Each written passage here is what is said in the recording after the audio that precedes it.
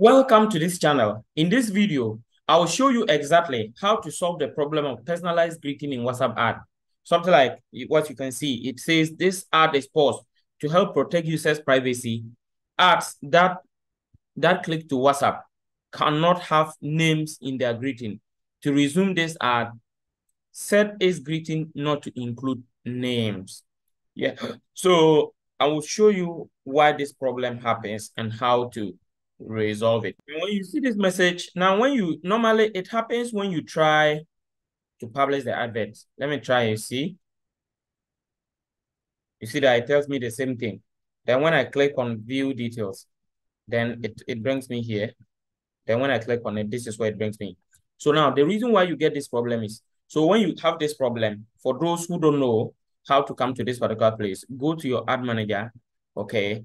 Try to look at the advert you are trying to publish. So this is the one I'm trying to publish. So you click on edit, okay? Okay, the second one is what I'm trying to publish.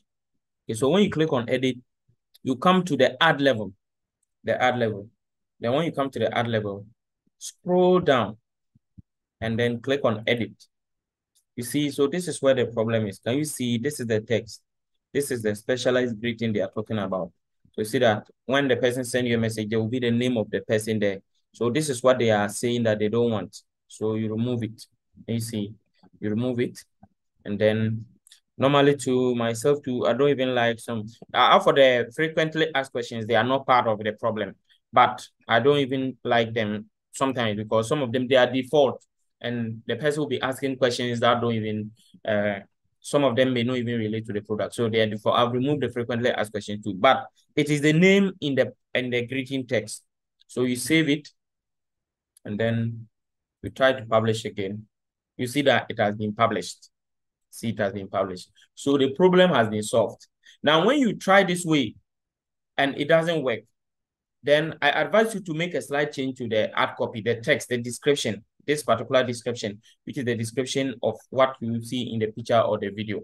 Try to make a change to it. When you change it, it will solve.